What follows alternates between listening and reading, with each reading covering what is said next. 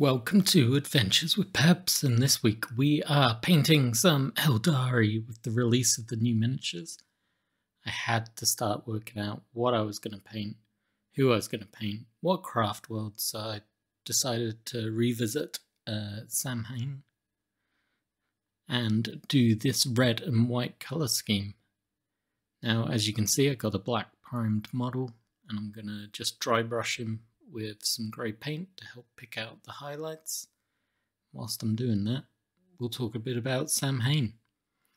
These guys were the original Craftworlds, or one of the first Craftworlds, to abandon the Crone Worlds just before the birth of Slaanesh. These guys are pretty much oldest kind of versions of the Eldari race, I guess. They're more wild, they're more isolationists, they hang out with the Exodites a lot more, they enjoy riding jet bikes, so their army heavily relies on the jet bikes. They also have a lot of rangers in their force due to contact with the Exodites being coordinated by the ranger forces of them. Traditionally, this is the army that Games Workshop love to build, promote, paint. These guys are the Eldari version of the Ultramarines. Whether you like it or not, that's just a fact. They have an interesting colour scheme because it is bright red. There's black, there's white. It's a very striking scheme, as you will hopefully see.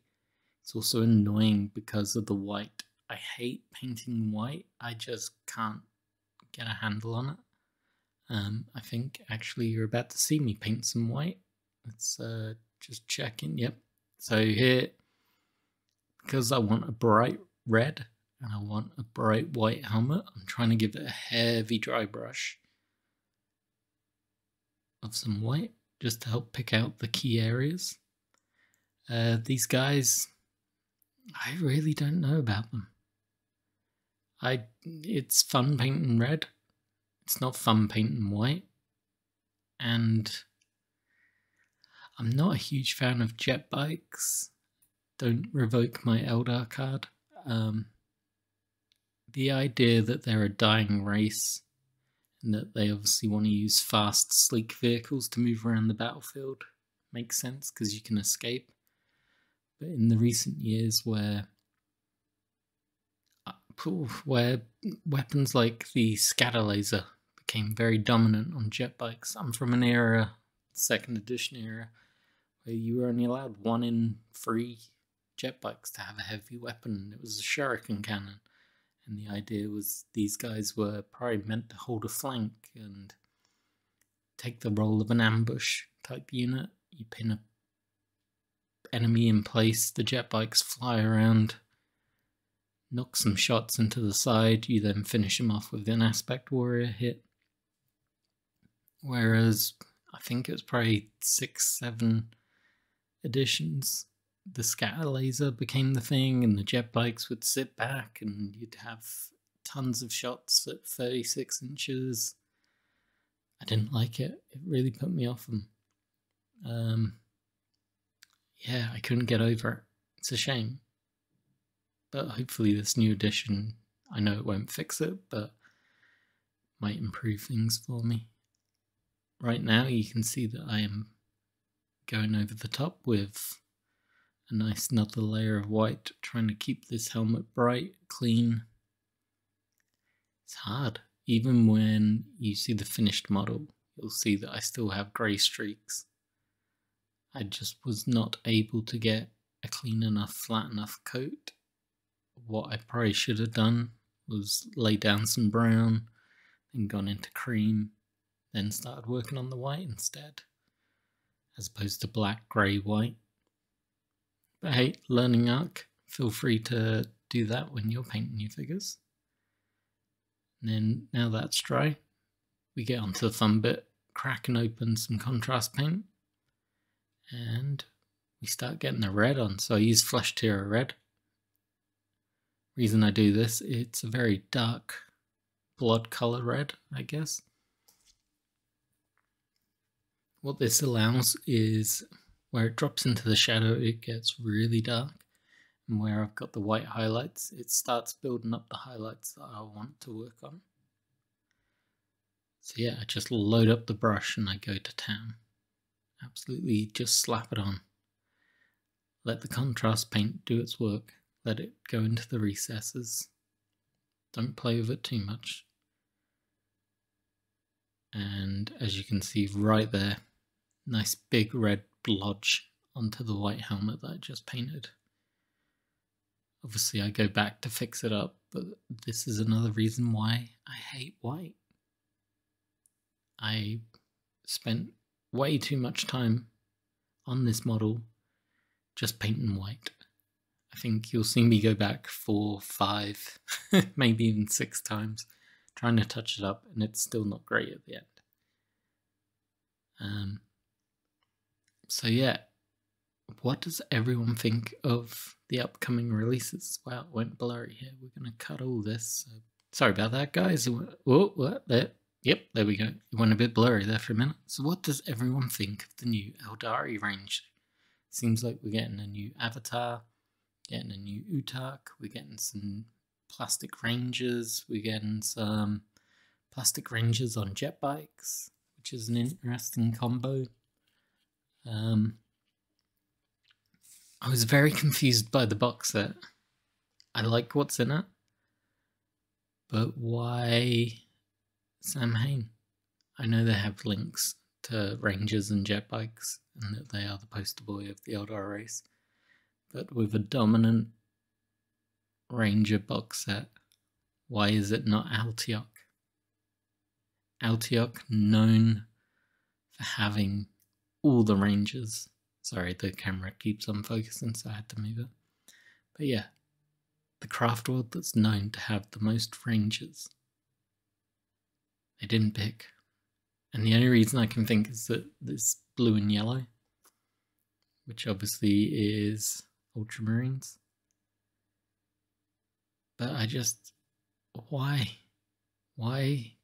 not have the Ranger Craftworld as the Craftworld? Why do we always have to fall onto the same armies for these box sets? Oh, there's Space Marines in this box set. Okay, it's got to be Ultramarines. Oh, it's Chaos Warriors in this box set. It's got to be Black Legion. I just would love for Games Workshop to now and again pick maybe not the poster boys or poster gals for the sets. Like, if it's orcs, does it always have to be a goth tribe? Can't we have bad moons in this box set? Couldn't this have been Altiok versus Word Bearers? Could it be Ulfway versus Red Coursers? Could it have been Iyanden versus, I don't know, Khorne? I know in the past we have had some randoms, but it just feels like a missed opportunity to try and convince new players who are picking up this set to paint something different. Sorry, that's my ramble over with. Let's get back. So I'm still painting red. And as you can see, it's took on a very nice shade already. I've completely splattered the helmet in red. Which, if I was to do an army of Saim-Hann, which I don't think I'm going to after doing this. Right, and we are back. I've got white primer. I'm hoping the white primer will cover up all this red. I just covered the helmet in. I think before I cut out, I was about to say if I was to redo this army, or even do this army full stop, the heads would have to stay separate. I can't prime them black. You've got to prime them white if you want a smooth white coat. But yeah, this is not going to be the army.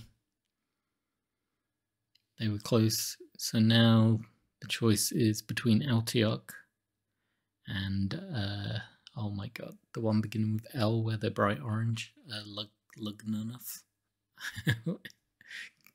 Doubt that is how they're pronounced, but that's how we're going. I'm very tempted by Altiok. Blue, yellow. It's kind of the opposite of Iyanden, which is yellow and blue. So it'd look pretty cool on the table together, I think. I feel the next video I'm going to produce is going to be that.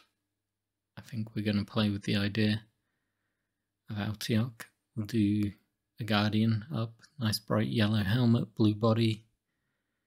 See how that looks for us. But as you can see, I'm now painting the gun. In the artwork that you see for these guys, they always have black shuriken guns. I'm not a fan. Painted one of these Guardians a while back in this scheme, and I did the black gun, and it doesn't look good. Made the model feel very dark, very moody. Yes, they are a moody space elf race, but it doesn't mean I want them to be moody. So for this one I'm trying out, I got like a snakebite leather contrast paint plus the Guilliman flesh tone contrast.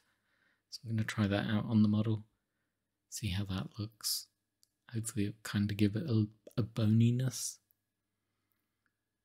But yeah, it's not a scheme that I want. And as I was going through the lore for them, and they're the cosmic serpents of Eldari myth, and they have their wild rider families and hosts. They're not interesting. They're aggressive. They're a little feral. They like getting into combat since the whole Great Rift opened up. I think they've been fighting Khorne quite a bit. They've dealt with Lenari a little in the books written by Gav Thorpe, which I've read and reviewed. I'll drop some links below. But yeah, I'm not a huge fan. I thought I wanted to do the scheme because it's the scheme on the box, it's the scheme in the codexes. Normally it's everything you'd want. They're the poster child, they're young, they're reckless, they seem to have a lot of bodies. But yeah, they're just not the army for me. The idea of jetbikes zipping around on the table, that doesn't work. It just doesn't work. I think I like to play the longer game. I want some elements that will jump in and kill everything, but I also want elements that will sit back and shoot. And I just feel like even with a Guardian squad, I would have to have a Wave Serpent. I couldn't have blobs of Guardians, or I just feel like I'd want to have a purely elite, fast-moving force, and that's not how I like to play. So right now, I'm going through the paint collection. I think I grabbed some Mephiston Red there. And I'm going to do another dry brush. This model uses a lot of dry brushing. Once again, I'm like, why did I paint white? Why did I decide to go this white route? I'm trying to avoid going near it. But obviously, that's not going to work. Because it's white. It's going to find it. It's going to touch it. It's going to mess up again. As you can see, this Mephiston Red just dry brushed very quickly on. Looks wonderful on the helmet. But also, it just looks right to me. It looks nice. I'm going to shut up for a bit because you're probably tired of listening to me talk. And we will catch up in a bit. Right, I'm back, and we are using some Bugman's Glow. And it looks like I'm digging through the back there a little bit more. Decided against Bugman Glow, and we went for good old Zandri Dust. This paint I love. It's good for highlighting, it's good for bases, it's good for bone. It's a good starting point for some flesh tones on your models. Here I'm just going to apply it to the shuriken gun and a little bit of cabling on its arm.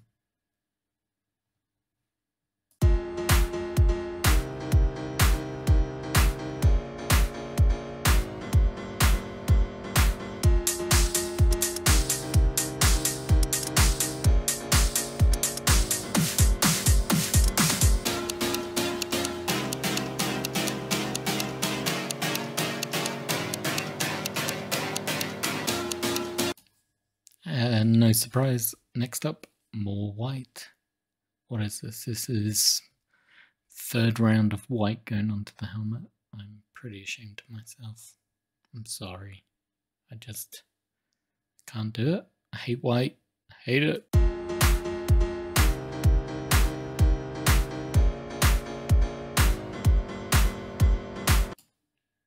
Then with some cheap dollar store grey paint, I'm just gonna do the base.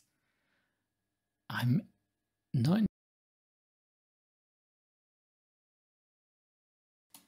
And up next is Snakebite Leather contrast paint. This is new, bought it recently. It's actually the first model I'm using it on. So I'm going to be using it on the cabling and the gun that has the base coat of Xandri dust. Just load up the brush and start slapping it on. For me, this is actually a highlight of this model for me, seeing that this worked, and I think moving forwards, this is how I want to do my my Aeldari Ranger cloaks, my Aeldari shuriken weapons maybe, though I think I would want to go lighter, like a heavy dry brush after doing this section. And I also think this is how I'm going to do my Delak gangers with their brown trench coats. So now that I got this paint and I know what I'm going to do, I'm pretty sure I'm going to move forward on that Necromunda game. So expect a few videos about that one as well soon. Heading back to the base, some more dollar store paint. Nothing too crazy here. I'm just going to use it to finish up the base. And now we're using some orc flesh. Yeah, it's green. I've got some orcs that I want to get some paint on soon, so this made sense to buy some. I'm just going to use it on his eye lens. These Eldari Guardians have the world's smallest eye lenses, so to try and paint them is an absolute pain in the ass, especially when you only have a base coat brush in the arsenal. But there you go. Quick, simple, looks quite nice. As always with my painting projects, this is not going to win any awards, but it gives you an idea of how I get my effects quite quickly. And if you can work out your own schemes from it, all the better. So now contrast black Templar. Here I'm just going to use it on the Guardian's faceplate. I'm hoping this will help make the rest of the helmet, which is white, pop even more with the nice dark face paint. It's just not easy. I'm not a detail painter. I enjoy painting. I find it relaxing. I enjoy showing off how I do what I do. But yeah, picking out these little details and trying not to fill in his eye sockets and trying to find the triangle in his chin.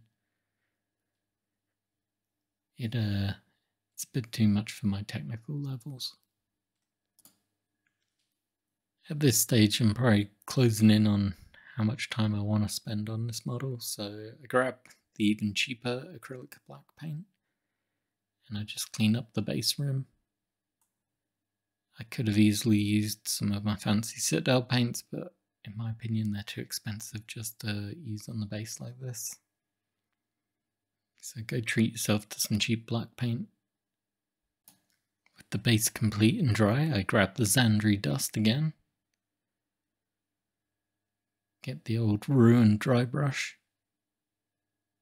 and start hitting up the gun again. This is just to lift it up a little, because yeah, it was looking a bit too dark.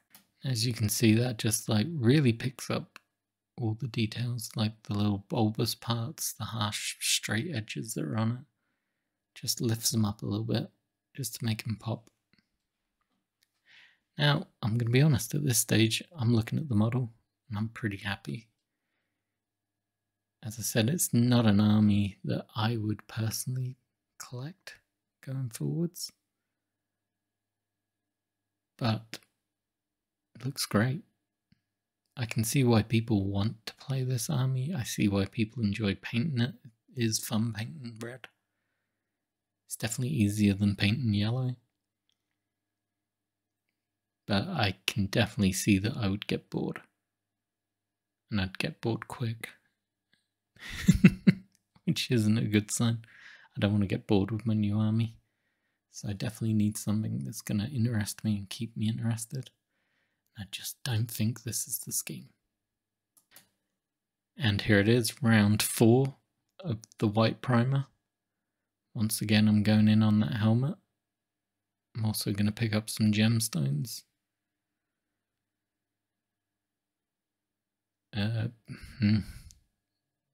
God, I hate white. Like, once again, I'm trying to clean up the faceplate. But every time I do this, I'm staring at the model. It's got like more and more brush strokes on it. The flatness is losing out.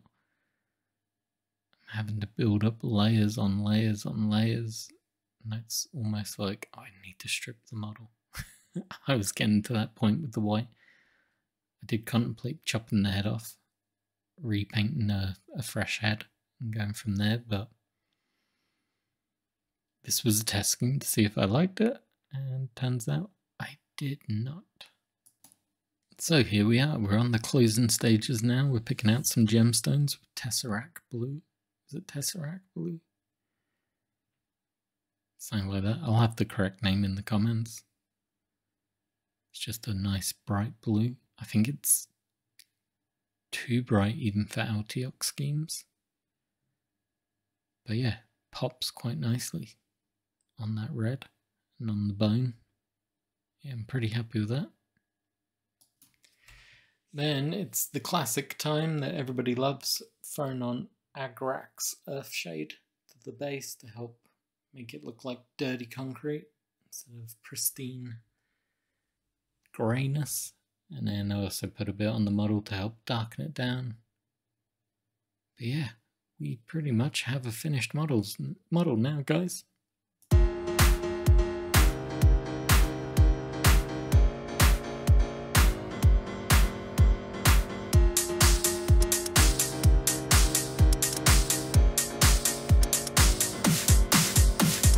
So at this time that I'm looking at it, my red highlights aren't popping enough after that dry brush, so I go back and I grab the Mephiston red.